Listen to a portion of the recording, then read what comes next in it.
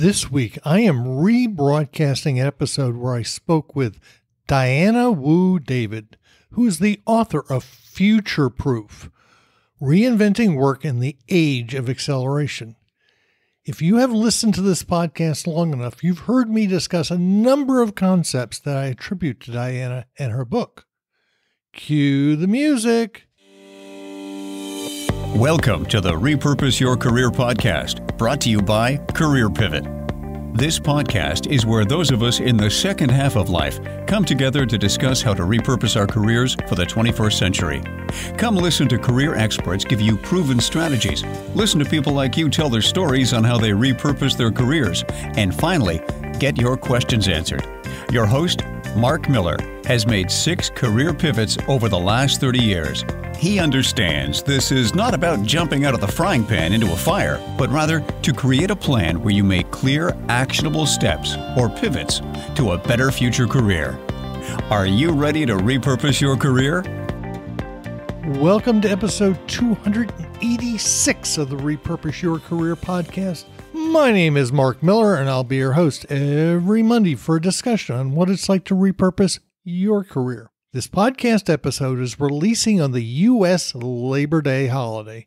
Therefore, I'm rebroadcasting an episode where I spoke with Diana Wu David, who is the author of Future Proof, Reinventing Work in the Age of Acceleration. If you listen to this podcast long enough, you've heard me discuss a number of concepts that I attribute to Diana and her book. Let me read you her About section on LinkedIn. I am a former Financial Times executive, author of Future Proof, Reinventing Work in an Age of Acceleration, and an adjunct professor at Columbia's Business School, EMBA Global Asia. I started out my career working on high-level strategy as a management consultant as an assistant to Dr. Henry Kissinger at Kissinger Associates in New York. I work with global leaders, companies, and boards to enhance their ability to adapt, contribute, collaborate, and grow. I'm privileged to have consulted with or spoken to clients including the Mandarin Oriental Hotel Group, the World Bank, Expedia, Randstad, and Credit Suisse. I write about future of work for publications including Fast Company Inc., Thrive, and speak globally on the future of work, corporate governance and boards, and East-West issues. Now, I have re-edited this episode. There is so much good stuff in it that even if you've listened to it when it originally published in July of 2021, you should listen to it again. However, before we get to the episode, let's have a word from our sponsor, Career Pivot. The Career Pivot membership community is a group of people from all over the U.S. and Canada with diverse backgrounds. This is a community where everyone is there to help everyone else out, figure out what they want to do in the second half of life, and then make it happen. Many have made changes that they did not know existed or was possible when they came to the community. They learned from each other and broadened their horizons on what was really possible. Let's hear what Greg had to say about being part of the community. I joined the community when I was in the midst of a career transition. And what I needed unbiased input and support and observations from folks who'd present me with their point of view that would help me figure out what I'd like to do next. And I didn't want to do it with people who lived around me or past professional colleagues. So that's where Mark and the community have been really instrumental. So I've got a built-in support network who will be genuine, honest, and supportive. I am recruiting new members. If you are interested in learning more about the endeavor, please go to careerpivot.com/community. Before we get started, there are a few terms I want you to listen for in this episode. Identity foreclosure is the first one, revival of the guild, and the third is culture of experimentation. If you hear these terms, I want you to re-listen to those sections as I think they are important topics. Now on to my discussion with Diana Wu David. Welcome to the Repurpose Your Career podcast. I am honored to have Diana Wu David, who is the author of the book, Future Proof: Reinventing Work in the Age of Acceleration. Welcome to the podcast. Thanks so much, Mark. Great to be here. Well, I don't know whether it was your literary agent or who approached me. I get approached by tons of authors, and this is the one that you're one of the few that filtered through. Well, I'm honored. I feel like you and I have a huge passion in common to help people who are looking to continue contributing across a 100-year life, really.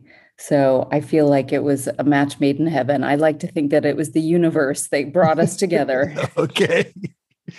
So what was the impetus that got you to write this book in the first place? Well, I was working at Financial Times, and I basically did corporate entrepreneurship. And we decided we would go into education, and I started a board director program because that is, perfect demographic for Financial Times audience. It's generally over 55, executive, et cetera. So after about 5 or 6 years of launching this board director program, I kept having people say, Diana, we have to go to coffee.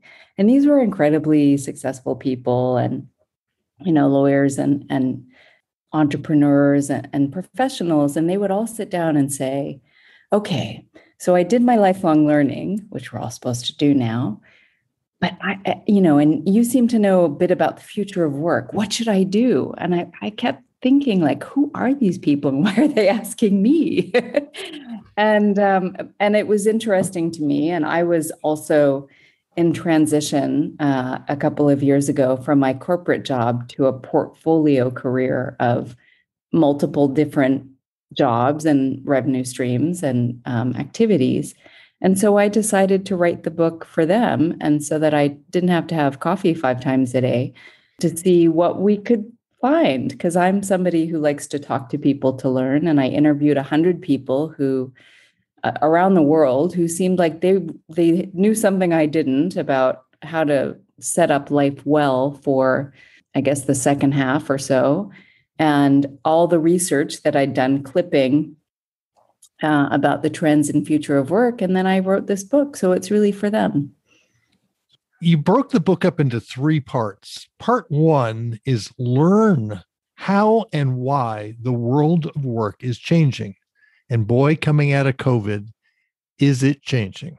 Absolutely. So the most amazing thing about this is that this book was written right before COVID.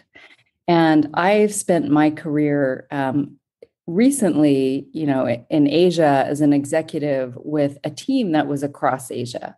So we've been virtual forever. And so part of the book is just to talk about the fact that linear model that I grew up with of if you behave well and you go get good grades and you go to school and then you get a nice job, then you will be safe, right? And successful, whatever that means. And what I found is that that's just not the case. So companies now, the lifespan of a company, for instance, based on S&P 500 has gone from 60 years, a couple decades ago to 12. So even if you're the best person, and work as hard as you can, all of a sudden we're working longer, company lifespans are shorter. And it used to be the big risky thing to be an entrepreneur. But now the risky thing is to count on being in one job, in one company, in one place for your whole career. So that is really the essence of the change in terms of work. Then the other aspect was the globalization. So I've been, that's been part of my career. And I see a lot of people not understanding that it's going to impact them. And in fact, thinking that maybe they can hide from it. Like, I'm just going to start a little bakery, in my hometown, and I'm not going to think about it. And yet, the price of wheat is incredibly dependent on our global marketplace. And the trends that you see are incredibly dependent on the global marketplace. And even the people within most countries are, changing because of global inflows and exflows. And then finally, it was demographics. So demographics is something that not a lot of people ever talk about, at least at that time, for the future of work. But oh my gosh, the day the book came out, and for me, it was like, oh, this is a book about the future of work. The head of diversity and inclusion at Pfizer was like, wow, you just nailed it. We have been so focused on the millennials.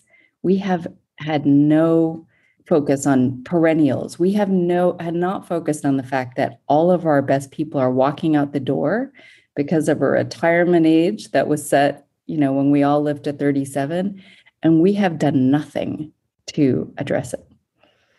Yeah, it's interesting. I just saw an article about Australia saying that, the next 10 years, 25% of the population will be over 50. In so many places. Yeah. Yeah. And I grew up exactly in that model. I graduated from college. I went to work for the IBM. And I was thinking I was going to work there for 30 years and then retire. And then 22 years in, they screwed me on my pension, and which turned out to be a really good thing because I went to work for a tech startup that was successful. But that's not how it was supposed to work. It's so hard to make that adjustment. Yeah, I've had a lot of friends when I left who were going, wow, boy, are you really stupid. And it turned out I did a really smart thing. I wouldn't have survived the next big layoffs from IBM. That is something that really speaks to the community that I've started to build and that you've started to build, that idea of people saying, you're really stupid. Because I find that, when we shift from one identity and one mode of being to another, and, social science calls that identity foreclosure.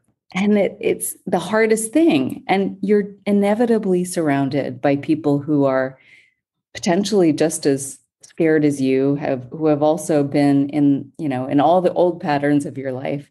And so to have a new community of people who are trying to go into those new things is so valuable.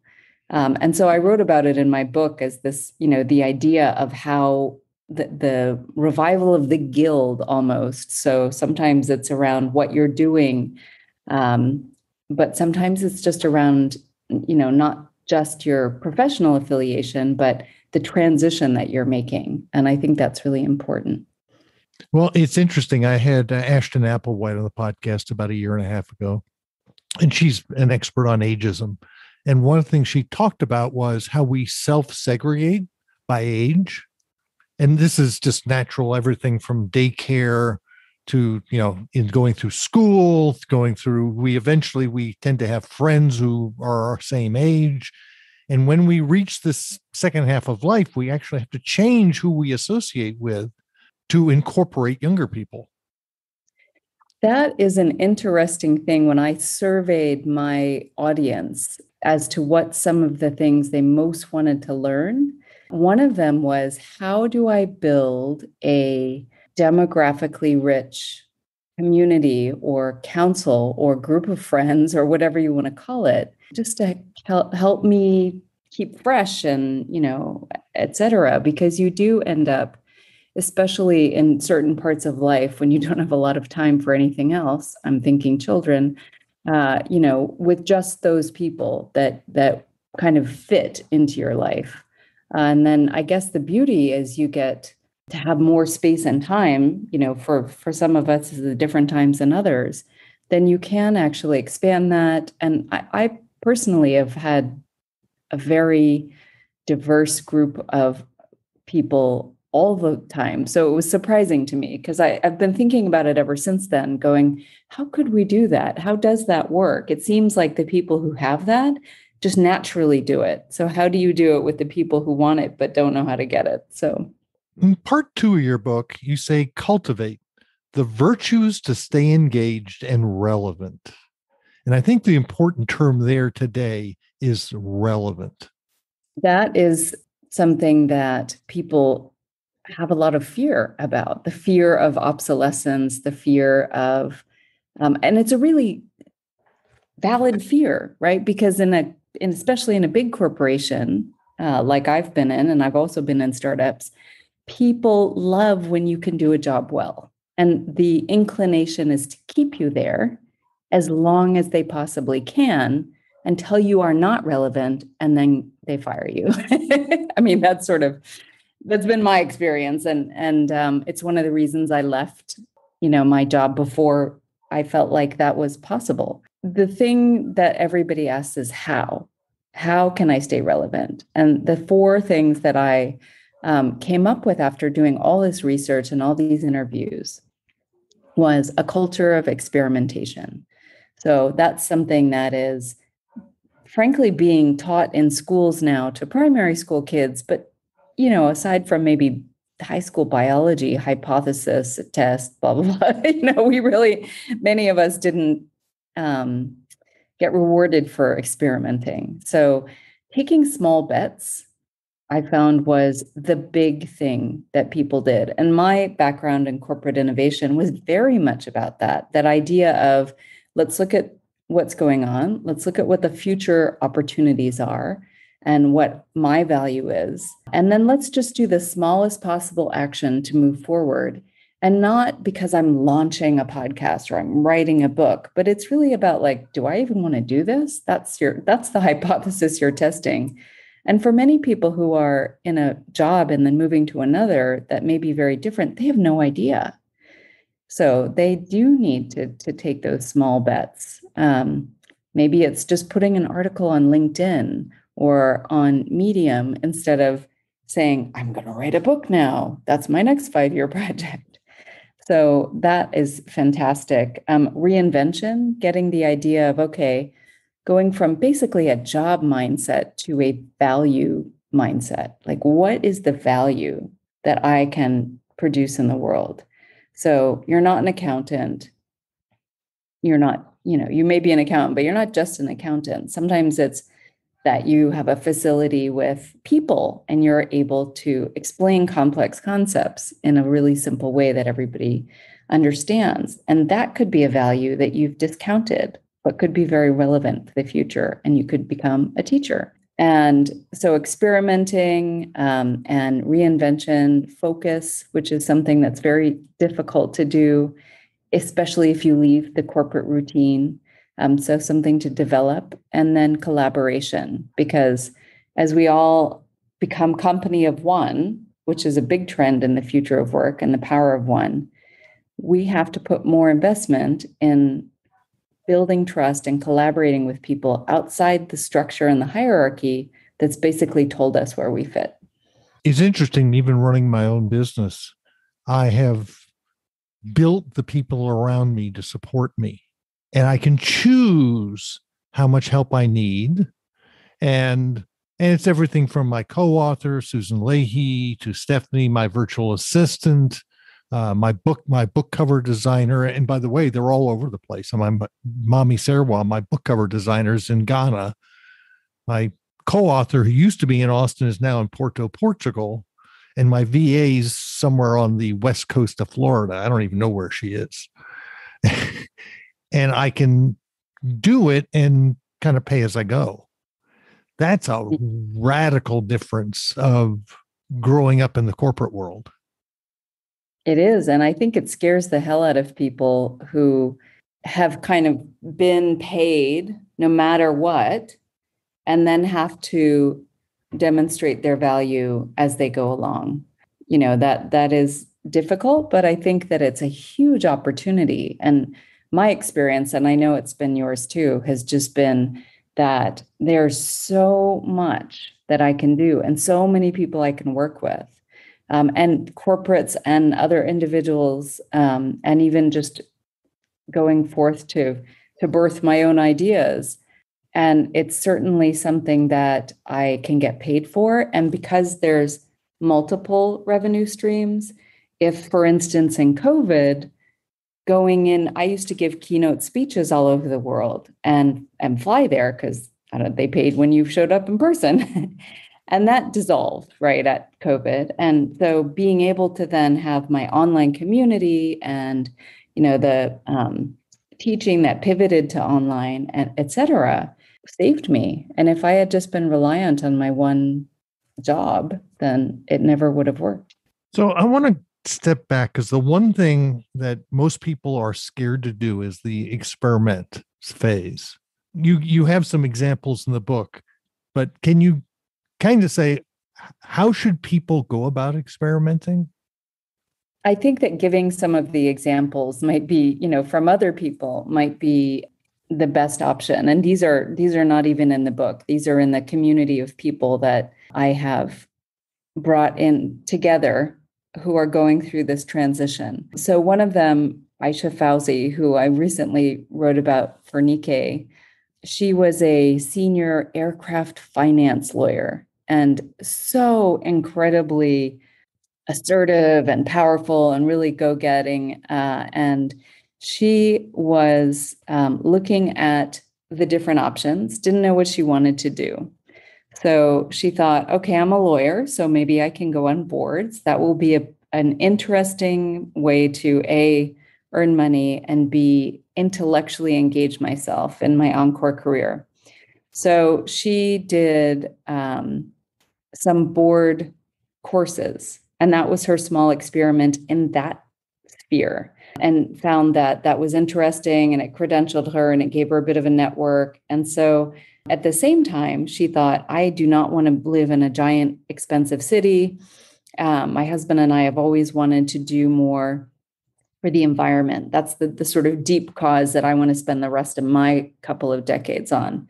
And so they started going to visit on their vacations permaculture. And they went to one in Bali, and they went to one, in different places around the world over years, right? Not like, okay, now this year we're going to do 5 visits. It was a longer term experimentation, and they weren't even sure what would happen or what would come of it. And ultimately what they decided is that they ended up moving to Bali because it's a much lower cost of living.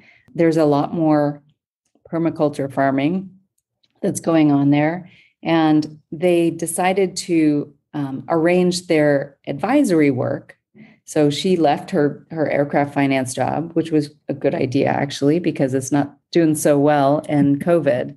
And if she hadn't really been thinking about all the different things she might do in her encore career, she would have been in such a hole.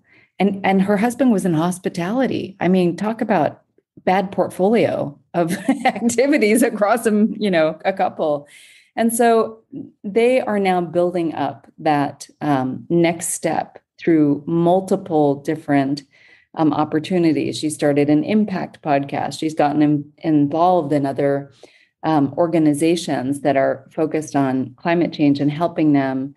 So that's a sort of experimentation, right now, sort of since the book, that I've been seeing over and over.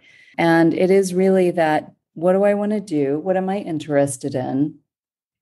And what's the smallest thing that I can take, smallest imperfect action forward that I can take? And maybe it's just calling somebody who knows more about it than you for coffee. I've got a course on Amava right now on So You Want to Be an Expat. And one of the things I learned in teaching the first several 30 or 40 folks was the decision is a very experiential decision and not a logical one, which means you have to actually go experience it and trust your instincts rather than, I'm a recovering engineer. I'm incredibly logical. I have to learn to say, okay, we need to go try this and see how we like it and find out how it really is. And which means you have to go experiment. So in the last piece, the last part 3 is maximize the impact of your actions. Can you talk about the part 3? Absolutely. So if people have gone through and decided, yeah, I feel much more comfortable, I'm ready to experiment, I'm ready to reinvent, what I found at the very end was there was still that piece of, okay, how do I put that together into my life? And B, how do I actually, like we talked before, how then do I start moving more towards this new idea, identity, and frankly, a new version for myself of what success is? Because that seemed to be a barrier. It was sort of the psychological barrier. Okay, I got all this stuff.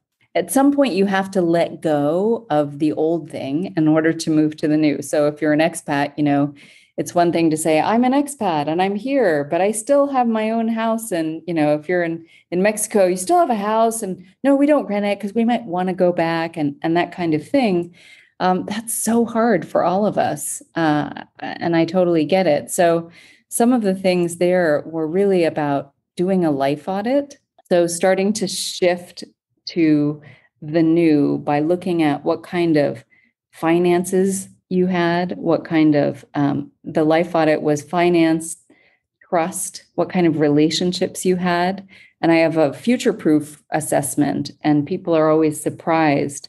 I'll send you a link, but it's bit.ly prepare for future.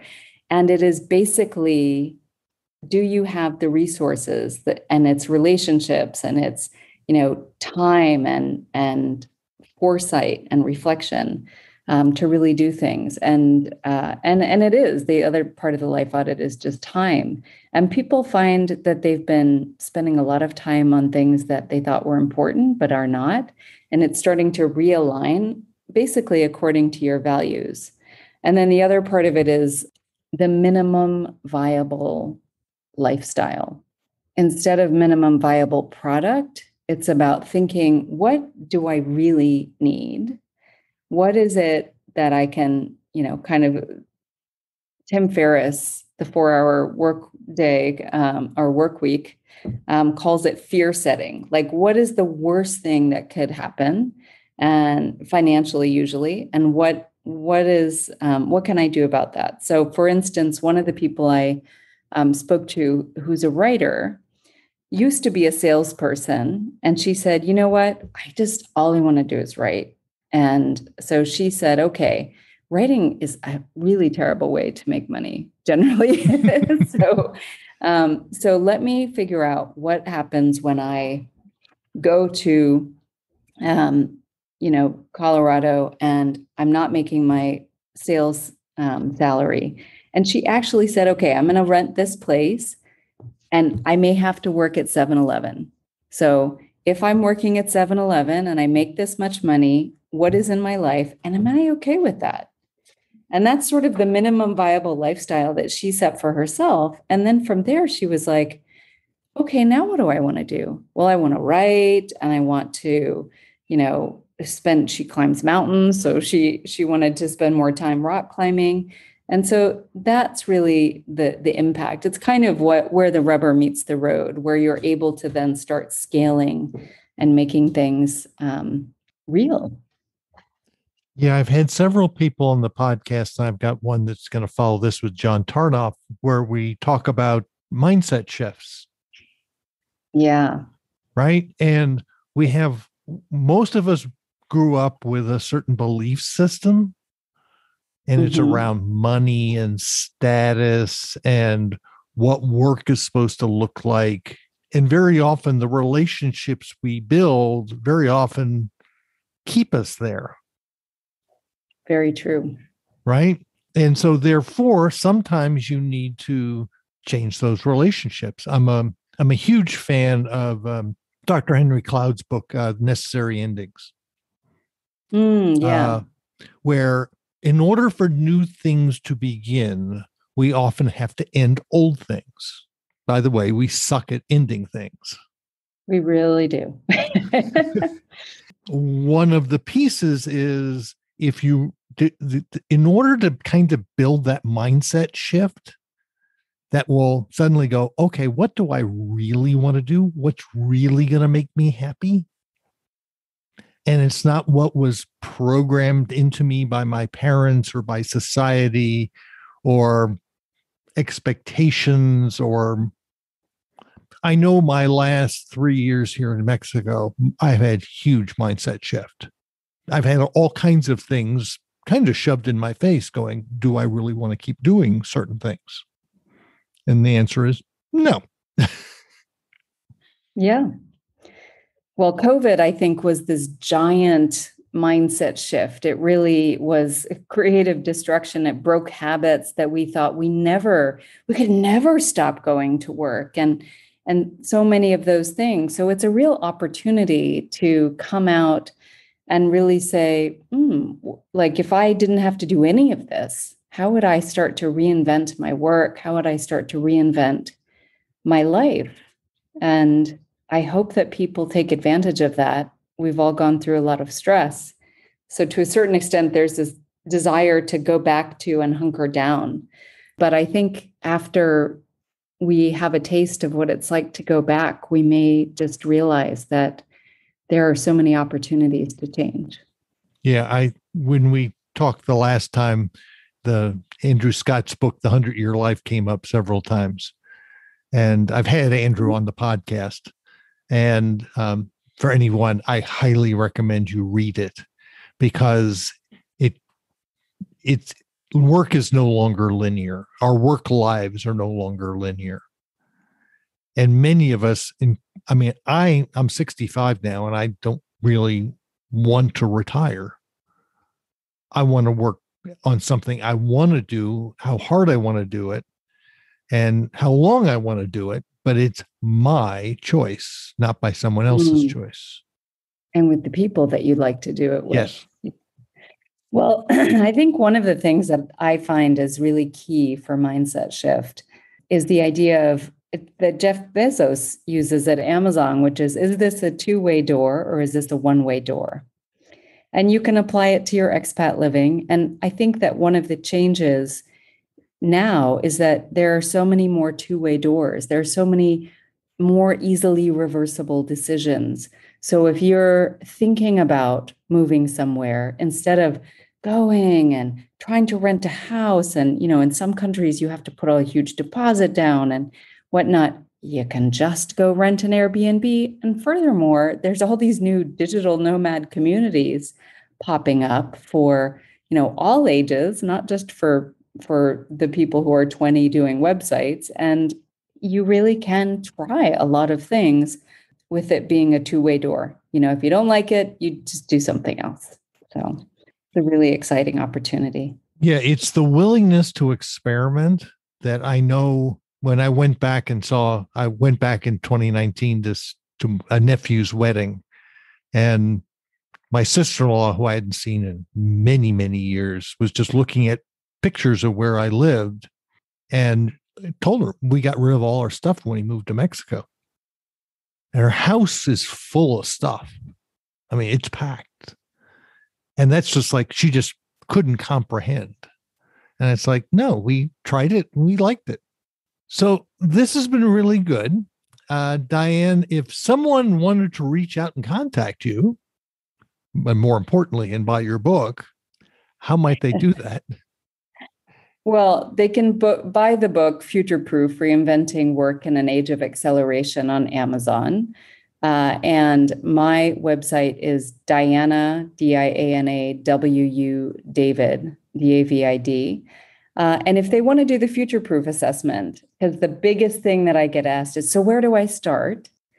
It's 11 questions. It's yes, no. And you see where you're strong and where you're weak, and you start there. And that is at bit.ly/prepare for future. And we'll put a link in the show notes for that, along Great. with everything else. So Wonderful. Diana, thank you very much for being on the Repurpose Your Career podcast. Thank you so much, Mark. It's been a pleasure to talk to you as always. There are a lot of good nuggets in this episode. If you want to stay relevant and future-proof your career, you will not do it alone.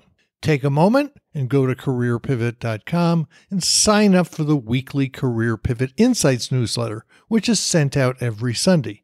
You'll get a weekly update on this podcast, white papers, and new blog posts.